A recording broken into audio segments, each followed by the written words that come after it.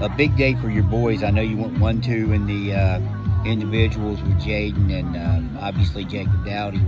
Just talk about their boys' team performance today and winning this Region 3 championship.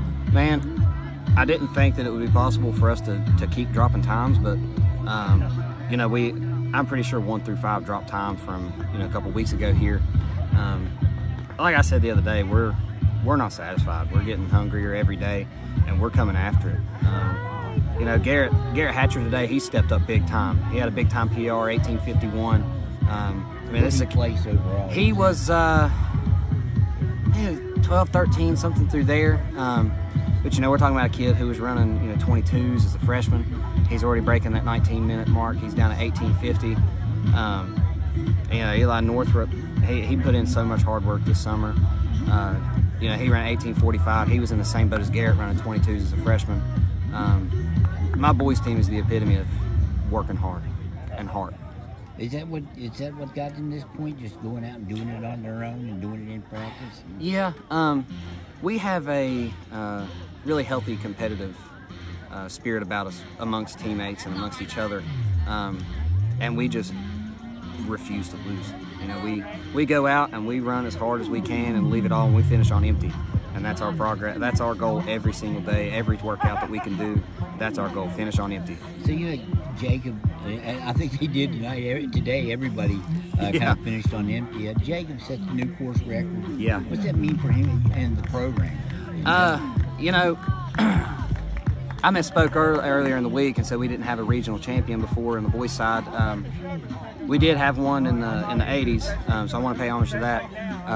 Ivan Phillips back in the 80s, but somebody like Mr. Phillips and like Mr. Dowdy and even Jaden Holstein coming along, they changed the entire culture of your program. They come in and they set the tone every day. They're all business. Like when it's time to get down and get at it, they go at it. There's no horseplay about it. It's serious time when we step out on the field. So with Dowdy setting that record, I would say it's the first record for a Shady cross-country runner. I mean, a regional record. Yeah, don't come along every day. Yeah, they don't. You only get one shot at it per year. So I would venture to say it's probably up there. What is he a sophomore or junior? He's a sophomore. Yeah. So what's the limit for this kid? I understand it's like he's breaking records at just about every event he goes to. Yeah, it's whatever he wants to be. That kid has the craziest desire to get better every day that I've ever seen. He does. People think it's just come out and run every day. It's not that. There's a lot of different type of workouts, different type of diet, different type of cross training, the way you eat, the way you drink, everything. He's got the whole package, and when he's not being coached, he's looking up stuff and he's figuring out how to get better on his own. Why do you think that is? I mean, he's got it. He's just got it. You can't define what it is as an athlete, but you know it when you see it, and he's got it. And Jaden Holstein, probably better known by a lot of the Eric fans as a basketball player. Yeah. And you have some basketball players on this team. Just talk about him coming in second. I mean, you go run 1-2 in a meet in, like the regional tournament. Yeah. That's a pretty impressive feat. Jaden, Jaden's similar to Dowdy. He's a special athlete, man. It doesn't matter what sport it is. Jaden's going to come out and he's going to compete.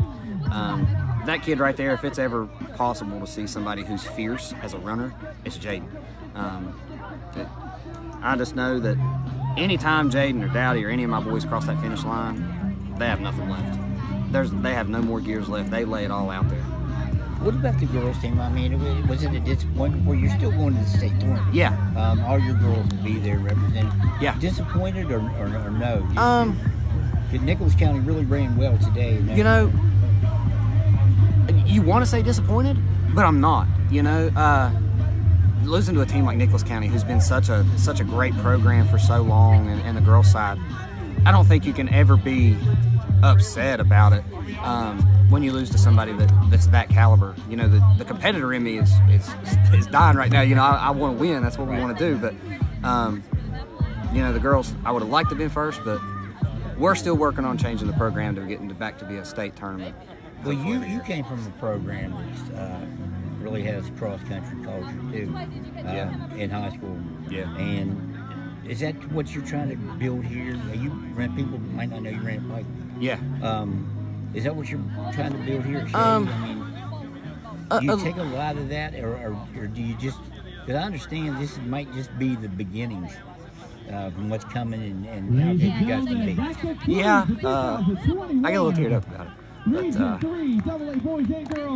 I had a great coach, you know, and